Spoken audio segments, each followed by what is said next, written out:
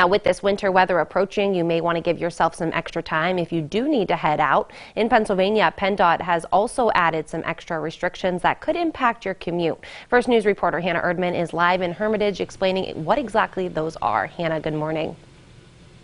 Good morning, Brooke. If you are looking out to head out onto the roads in the next 24 hours when that winter storm hits, you're going to want to pack your patience. And PennDOT has already been out here prepping the roads, getting it ready with salt and everything else ready to go. But they're also saying that you need to be prepared and be patient as you hit the road this weekend.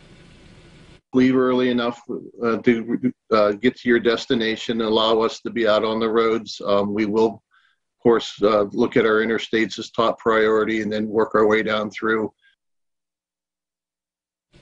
Speaking of those interstates, here in the Valley, there are some restrictions that PennDOT has put in place.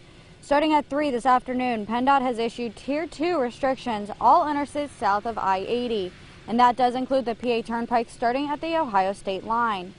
Under the Tier 2 restrictions, certain vehicles are not allowed on the roadways. These include tractors without trailers, passenger vehicles towing trailers, recreational vehicles, buses, motorcycles, and more. Now, there is a complete list of restrictions on our website, WKBN.com, that you can check out from PennDOT, and that's from throughout the state. And if you are trying to track all the weather this weekend, stay with First News on air, online, or you can, like Brooke said, download that Storm Team 27 weather app to stay up to date minute by minute.